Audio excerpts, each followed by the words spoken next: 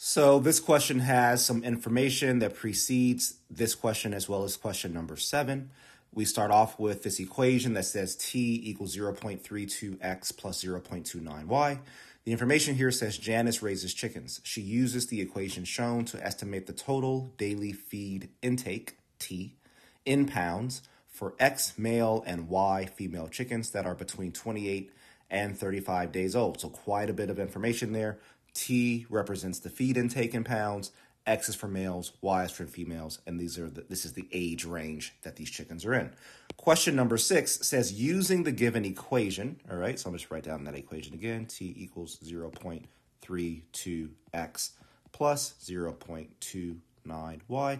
So using the given equation, Janice estimates that the total daily feed intake for her chickens is 90 pounds. That means T equals 90. That's the estimation. If Janice has 100 male chickens, that means X equals 100. How many female chickens does she have, right? So Y equals question mark. That is what we're finding.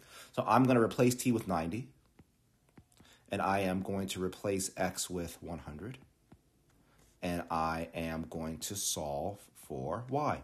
So 0.32 times 100 is 32. So this becomes 32 plus 0.29y equals 90. I can, of course, subtract 32 from both sides.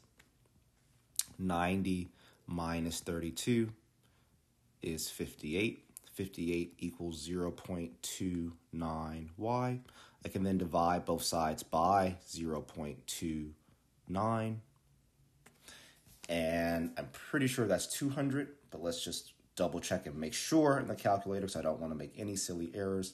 58 divided by 0.29 is in fact 200. So therefore, Y equals 200 because Y represents female chickens. That is the answer that I'm looking for, and that is choice B.